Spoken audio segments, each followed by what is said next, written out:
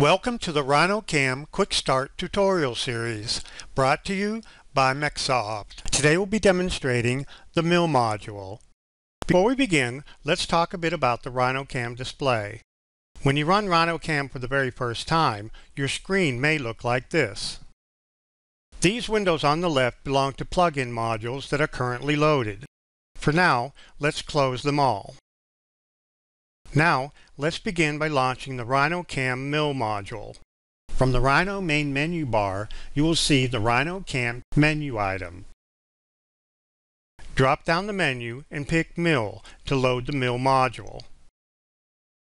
Docked on the left, you will see the Machining Browser and the Machining Objects Browser. When you first run RhinoCAM, these two browsers may be docked side by side. However, you can move them anywhere on the screen that feels comfortable for you. For example, let's move the Machining Objects Browser so that it displays under the Machining Browser on the left. Simply left-click and hold the title bar of the browser and drag it around on your screen. While doing so, you will see possible docking locations highlight on the screen relative to the active window. Then, drag the Machining Objects Browser to the bottom half of the Machining Browser until the docking location is highlighted. Then, let go of the left mouse button and the browser will move to that location. You can also resize the height and width of each browser, making sure that all the command icons and menus are easily accessible. Now, let's load the part model for this tutorial. From the Rhino main menu bar, select File and then Open, or click the Open icon from the standard toolbar. Locate the RhinoCAM Quick Start folder shown here. Then, select the Rhino part file named Mill Quick Start Tutorial and then pick Open. We will perform the following basic steps in machining this model. First, we will define the machine and the post-processor to use. Then, we'll define the machine setup, including the stock geometry, material, and work zero. Then, we'll create and select a tool to use for machining. We'll create the machining operations, including the feeds, speeds, the clearance planes, and other cutting parameters. Then, we'll generate the toolpaths, simulate the toolpaths, post-process the toolpaths, and then generate shop documentation. Let's start by defining the machine to use for this job. From the Program tab, select Machine to display the dialog. Under Machine Type, set the number of axes to 3 axis. Pick OK and notice that the machine type now appears under the machining job in the Machining Browser. Next, we'll define the post processor. From the Program tab, select Post to display the dialog. For the current post processor, select Haas from the list of available posts. Then set the Posted File extension to NC. Other file extensions are available depending on your machine requirements. Pick OK and notice that the post type now appears under the machining job in the Machining Browser. Now, let's define the machining setup. If there is no setup one listed under your machining job, the system automatically creates one when a work zero or an operation is generated. However, by default, the MCS or Machine Coordinate System is already aligned with the WCS World Coordinate System, so this step is not required for this part. However, in production, you can have multiple setups and assign different machining orientations for each. In this step, we'll define the raw stock from which to cut the part. From the Program tab, select Stock, and then select Box Stock from the menu to display the dialog. Under Dimensions, set the length L to 10.0, width W to 6.0, and height H to 0.125. Note that the stock dimensions you enter here are measured from the corner of the bounding box selected in this dialog. Pick OK and notice that the stock type now appears under the machining job in the Machining Browser. If the stock does not display on the screen, select the Stock Visibility icon located at the base of the Machining Browser. Once the stock model is created, you can move it in alignment with the part if needed. From the Program tab, select Align, and then Align Stock from the menu to display the dialog. For Z alignment, select Top, and for XY alignment, select Center, and then pick OK. The stock is now aligned to the center of the part in the XY and the top of the part in Z. Next, we'll set the material for the stock geometry. From the Program tab, select Material to display the dialog. For material, select Wood from the list of available materials and then pick OK. If the material texture does not display on the stock, select the Material Texture Visibility icon located at the base of the machining browser. Now that the stock is aligned to the part geometry, in this step we will establish the work coordinate origin. This location defines the 0 point from which all toolpath points are interpreted by the controller. From the Program tab, select Align, and then Set World CS. Then select Set to Stock Box. Then set 0 Face to Highest Z and 0 Position to Southwest Corner. This sets the machine home to the top of the stock material and the southwest corner of the stock geometry. Pick OK, and the part and stock geometry are now transformed to the World Coordinate Origin, or WCS. Alternatively, you can use Work 0 to set the Work Coordinate Origin. Instead of moving the part and stock to the WCS origin, this moves the Machine Coordinate System origin to the specified location. From the Program tab, select Work 0 to display the dialog. Select Set to Stock Box. Then set 0 Face to Highest Z and 0 Position to Southwest Corner. This sets the machine home to the top of the stock material in the southwest corner of the stock geometry.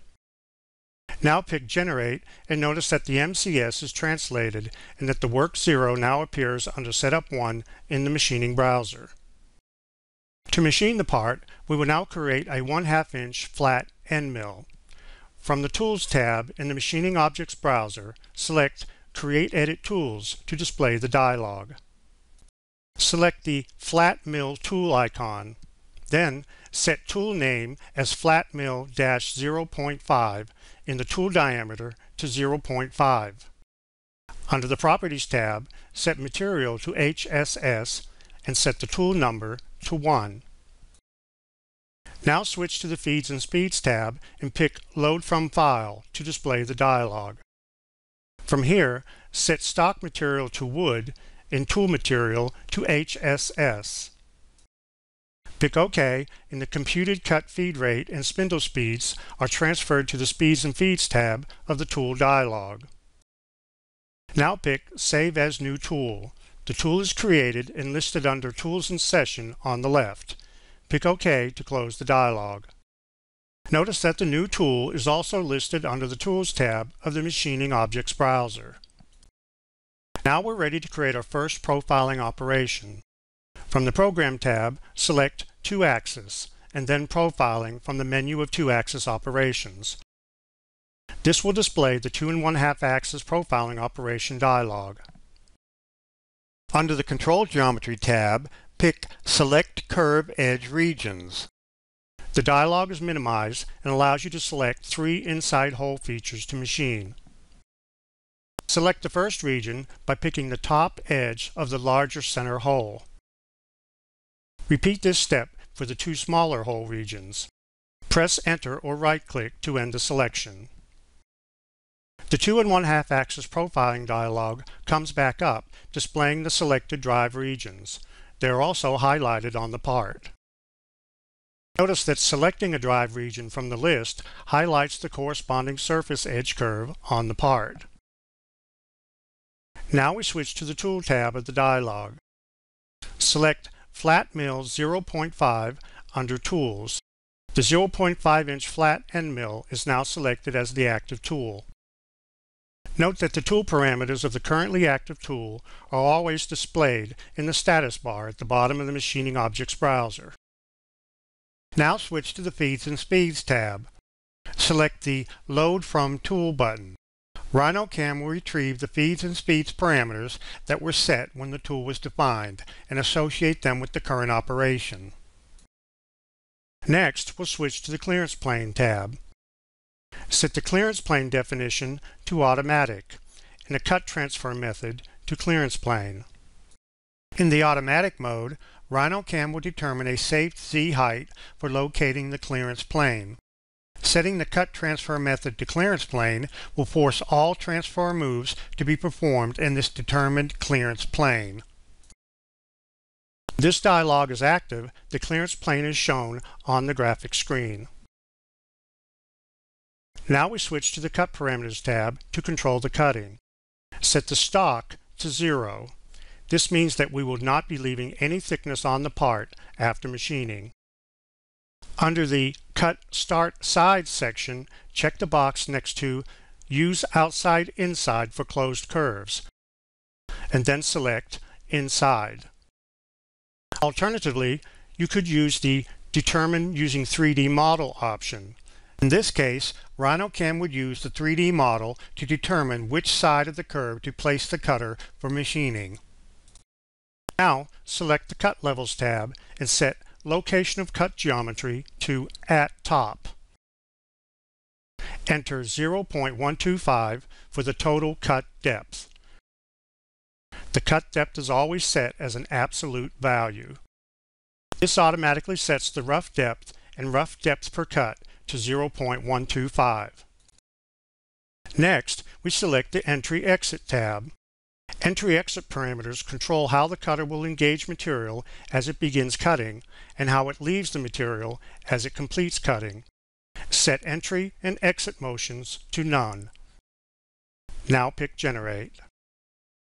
The 2 1/2 axis profile toolpath is generated and the operation is listed under Setup 1 in the machining browser. The toolpath is also displayed in the graphic screen. Note that the display of the toolpath in the graphic screen can be turned on and off by selecting the toolpath visibility icon located at the base of the machining browser. The new toolpath can now be simulated to display the in-process stock model. Switch to the Simulate tab at the top of the machining browser. Under Preferences, uncheck Simulate by Moves and adjust the slider to set the simulation speed and then select Play from the Simulation tab. Additional simulation controls are available on the menu, such as stop, pause, etc. To view the cut model with textures applied, select the Material Texture Visibility icon located at the base of the machining browser. Now, we will turn our attention to machining the outer profile of the part. Again, we will create a simple profile toolpath, this time around the outer periphery of the part. Switch to the Program tab in the machining browser. Select the 2 1/2 axis profiling operation we just created. Right-click on the selected operation and select Copy. Now, right-click again and select Paste. This creates a copy of the operation and places it below the original in the machining browser. Now, right-click on the second operation and pick Edit to adjust its parameters. Pick Remove All under the Control Geometry tab. Now pick Select Curve Edge Regions. Select the top outer surface edge of the gasket and then right-click or press Enter to end the selection. Now switch to the Cut Parameters tab and change the Cut Start Side to Outside. We'll accept all of the remaining parameters and then pick Generate.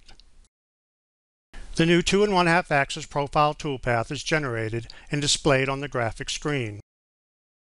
Now, we'll select the new 2 1/2 axis profiling operation, select the Simulate tab, and then pick Play.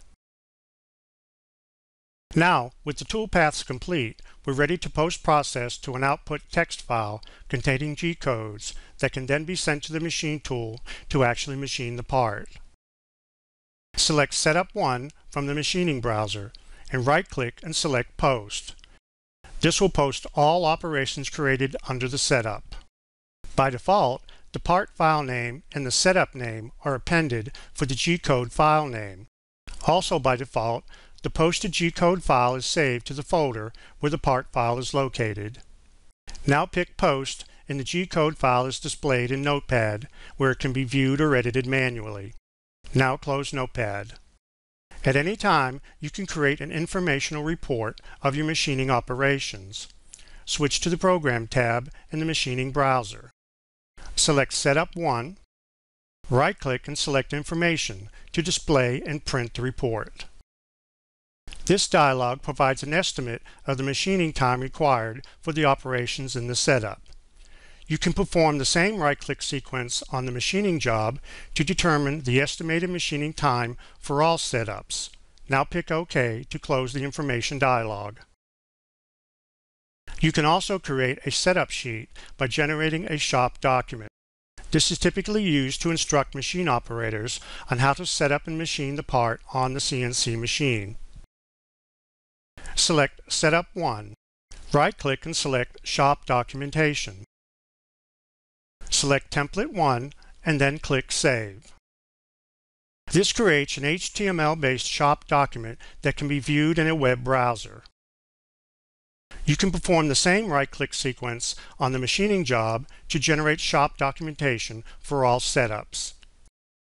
This completes the Quick Start tutorial of the RhinoCAM mill module. For further assistance, you can visit the online help supplied with the program or visit www.mecsoft.com for additional tutorials. Thank you.